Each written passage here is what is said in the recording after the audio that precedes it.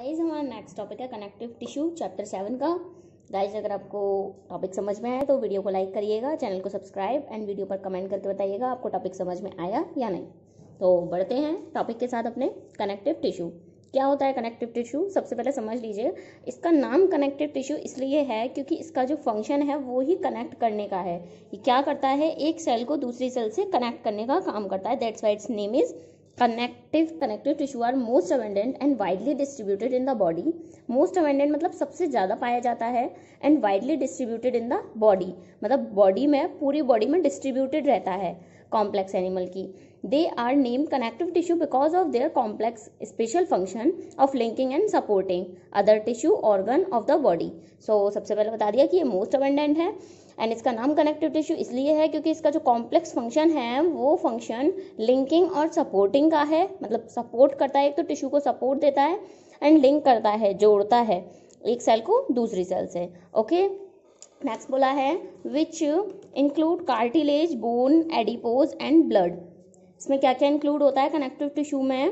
Connective tissue में cartilage, bone, adipose मतलब ये सारे, ब्लड, इन सब के बारे में बताएंगे इसमें कनेक्टिव टिश्यू में। वैसे तो ये कार्टिलेज, बोन और ब्लड जो है ये एक इसका जो टाइप होता है कनेक्टिव टिश्यू का, थर्ड टाइप होता है एक स्पेशलाइज्ड कनेक्टिव टिश्यू।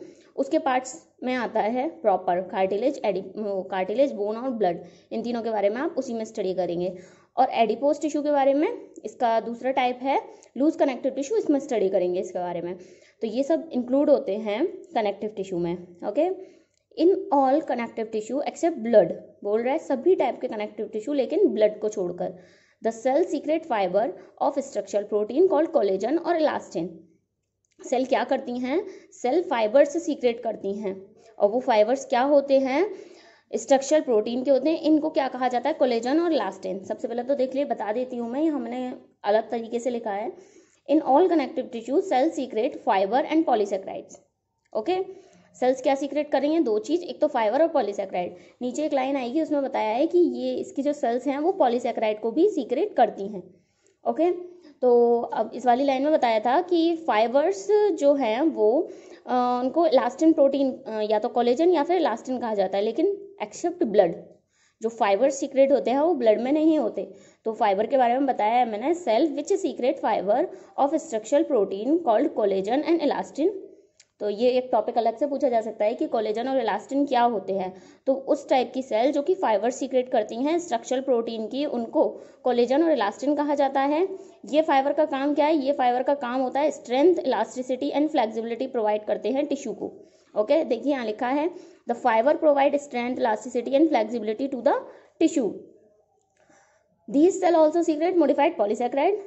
मैंने पहले ही बता दिया कि ये पॉलीसेक्राइड भी सीक्रेट करते हैं, विच accumulate between cell and fibres and act as matrix. ये जो पॉलीसेक्राइड है ये क्या करता है? ये पॉलीसेक्राइड एक्युमुलेट हो जाता है सेल के बीच में एंड फाइबर्स में, और किसकी तरह काम करता है? एक मैट्रिक्स, ग्राउंड सब्सटेंस की तरह काम करता है। गाइज अगर आपको मैं ये ग्राउंड सब्सटेंस के बारे में प्रॉपर्ली बताऊंगी, लेकिन यहाँ मैंने थोड़ा सा बता रखा है कि ग्राउंड सब्सटेंस क्या होता है। ग्राउंड सब्सटेंस जो है एक जिलेटिनस मटेरियल होता है। जिलेटिनस मटेरियल किसका बना हुआ होता है? ग्लाइकोसामिनोग्लाइकन्स का, जिसको GAG भी लिखते हैं शॉर्ट फॉर्म में। और ये ग्लाइकोसामिनोग्लाइकन्स क्या होते हैं? ये ग्लाइकोसामिनोग्लाइकन एक पॉलीसेक्राइड होते हैं, और ये पॉलीसेक्राइड किससे मिलकर बनते हैं? अमीनो शुगर से। और 3 टाइप्स के कनेक्टिव टिश्यू होते हैं, loose connective tissue, dense connective tissue and specialised connective tissue, जैसे कि बुक में बताया हुआ है।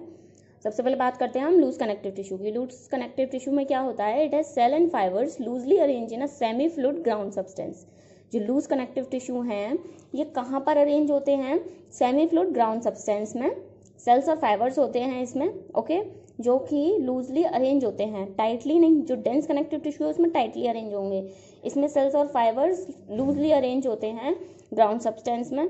ओके, इसका एग्जाम्पल है एरियोलर टिश्यू और एडिपोज टिश्यू। एग्जाम्पल के बारे में इसमें ज़्यादा दिया हुआ है लूज कनेक्टिव टिश्यू में, एरियोलर और एडिपोज टिश्यू के बारे में। तो सबसे पहले है एरियोलर टिश्यू। एरियोलर टिश्यू कहाँ होता है? ये स्किन के नीचे प्रेजेंट होता है, देखिए present beneath the skin.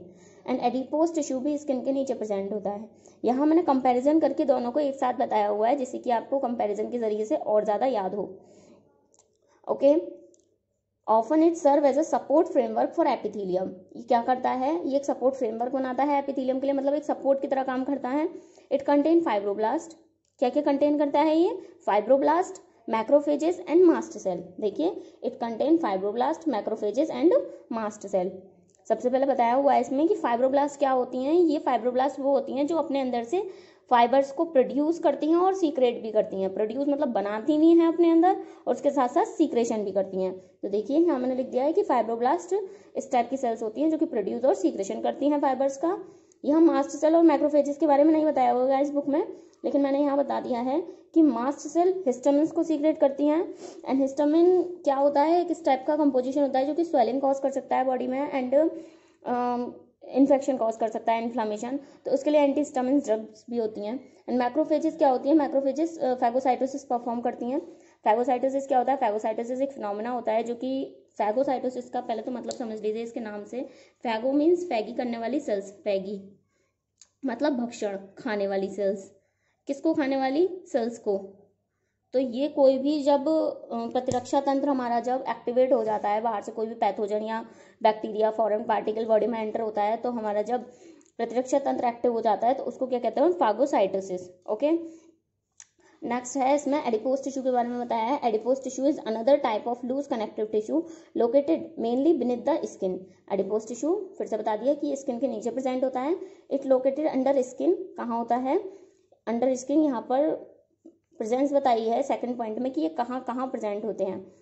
Loose connective tissue में नहीं बताया कि ये कहाँ प्रेजेंट होते हैं, लेकिन मैंने यहाँ लिखा हुआ है कि ये स्किन के नीचे, ब्लड वेसल्स के चारों ओर, इंटरनल ऑर्गन्स में और कैविटी के अंदर प्रेजेंट होते हैं। एंड एडिपोज टिश्यू भी स्किन के नीचे और इंटरनल ऑर्गन के चारों ओर प्रेजेंट होते हैं, लेकिन यहाँ पर ब्लड वेसल्स और इनसाइड कैविटी के बारे में नहीं बताया हुआ है। तो जितना इसमें एडिपोज टिश्यू अंदर टाइप ऑफ टिश्यू हो गया। And cell of this tissue are specialised to store fat. इस सेल्स की जो, इस टिश्यू की जो सेल्स होती हैं वो किस टाइप से स्पेशलाइज्ड होती हैं, ये फैट को या फूड को स्टोर करती हैं अपने अंदर। और कौन सा फूड स्टोर करती हैं, जो एक्सेस फूड होता है जो अभी यूज में नहीं आ रहा उनको स्टोर कर लेती हैं, मतलब बाद में यूज में आएगा बॉडी में। ओके, तो उस टाइप से ये फैट को स्टोर कर लेती हैं बॉडी में और बाद में एनिमल्स में यूज में आता रहता है वो फूड। तो वो converted into fat and are stored in this tissue. बोल दिया इसने कि उस टाइप के फैट जो अभी यूज में नहीं आ रहा, इस टाइप का न्यूट्रिएंट वो कन्वर्ट हो जाता है फैट में और स्टोर कर लेता है टिश्यूज में। Okay, access nutrients converted into fat and are stored in this tissue which are not in use. इसको मैंने छोटा करने के लिए इसको ब्रैकेट में लिख दिया है कि अगर आपको ना याद हो तो उसके लिए आप इसको शॉर्ट फॉर्म में भी याद कर सकते हैं। एंड गाइज इसमें एक पॉइंट आता है जो बुक में नहीं बताया हुआ है, मैं अलग से आपको बता देती हूँ। ब्लबर क्या होता है, ब्लबर एक थिक लेयर होती है जो कि हाइबरनेटर्स होते हैं उनमें प्रेजेंट होती है। हाइबरनेटर्स क्या होते हैं, हाइबरनेटर फैट को स्टोर करता है, तो वो जो फैट स्टोर होता है वो इन्हीं टिश्यूज में होता है, एडिपोज टिश्यू में। तो इस प्रोसेस को कहते हैं हाइबरनेशन। एंड गाइज ये 4 महीने 6 महीने इसके लिए, मतलब जब तक ठंड पड़ती है तब तक ये इनसाइड द अर्थ रहते हैं, अपने अंदर मतलब कहीं भी बिल बनाकर रहते हैं ये। तो इस प्रोसेस को हम हाइबरनेशंस कहते हैं। एंड एक प्रोसेस एस्टिवेशन भी आता है तो उसे समर स्लीप कहते हैं। जो एनिमल्स ऐसे होते हैं जो ज़्यादा गर्मी को सहन नहीं कर पाते, वो भी अपने अंदर मिट्टी के अंदर या रेत के अंदर बिल बनाकर रहते हैं और अपने अंदर फूड स्टोर करते हैं। और ये सोते रहते हैं 6 महीने तक, जगते नहीं हैं। लेकिन इनमें से कुछ एनिमल्स ऐसे भी होते हैं जो अपने साथ खाना लेकर जाते हैं और अंदर रहते हैं और उठते हैं, सिर्फ खाना खाते हैं और फिर सो जाते हैं। मतलब ये समर स्लीप, इनका विंटर स्लीप चलता रहता है, लेकिन ये अपने साथ फूड रखते हैं। लेकिन कुछ इस टाइप के एनिमल्स होते हैं जिनमें एडिपोज टिश्यू में अपने अंदर फूड स्टोर कर लेते हैं और उनके अंदर जब वो विंटर स्लीप में रहते हैं तो उनके अंदर ये प्रोसेस चलता रहता है, उनके फूड का यूज़ होता रहता है, वो अपने अंदर फूड का स्टोर करके इसलिए रखते हैं। तो गाइज यहाँ पर ख़त्म हो जाता है ये लूज कनेक्टिव टिश्यू के बारे में। तो अब बात करते हैं हम डेंस कनेक्टिव टिश्यू की। डेंस कनेक्टिव टिश्यू में क्या होता है, ऑब्वियसली इसका नाम डेंस है तो इसमें जो फाइबर्स होंगे वो कैसे पैक्ड होंगे, डेंसली पैक्ड होंगे। लूज कनेक्टिव टिश्यू में लूजली पैक्ड थे। तो देखते हैं बुक में क्या लिखा है। Fibers and fibroblasts are compactly packed in the dense connective tissue. Orientation of fibers show a regular or irregular pattern and are called dense regular and dense irregular. तो ये 2 टाइप के होते हैं, dense regular and dense irregular. किसके basis पर, इनके orientations के basis पर। मतलब फाइब्रोब्लास्ट और फाइबर्स किस बेसिस पर बिखरे हुए हैं पूरे में, उसके बेसिस पर ये 2 प्रकार के होते हैं। रेगुलर में क्या होता है, फाइबर्स और फाइब्रोब्लास्ट इस टाइप से अरेंज होते हैं पूरे में रेगुलरली। एंड इरेगुलर में क्या होते हैं, ये इरेगुलर वे में अरेंज होते हैं। फाइबर्स कहीं जा रहे हैं, फाइब्रोब्लास्ट कहीं जा रहे हैं, कोई भी इनका एक रेगुलर पैटर्न नहीं होता।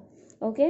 In the dense regular connective tissue the collagen fibres are present in row between many parallel bundles of fibres. क्या होता है, डेंस रेगुलर कनेक्टिव टिश्यू में जो कोलेजन फाइबर्स हैं वो एक रो में प्रेजेंट होते हैं, मतलब एक लाइन में, and between many parallel bundles of fibres. ये क्या है, पैरेलल बंडल्स हैं फाइबर्स के, इनके बीच में क्या प्रेजेंट है, कोलेजन फाइबर्स, एक रो में प्रेजेंट होता है प्रॉपरली एक लाइन में। ओके। नेक्स्ट बताया है tendons which attach skeletal muscle to bone and ligament which attach one bone to another are example of the tissue. इस टिश्यू के 2 एग्जाम्पल हैं, टेंडन्स एंड लिगामेंट।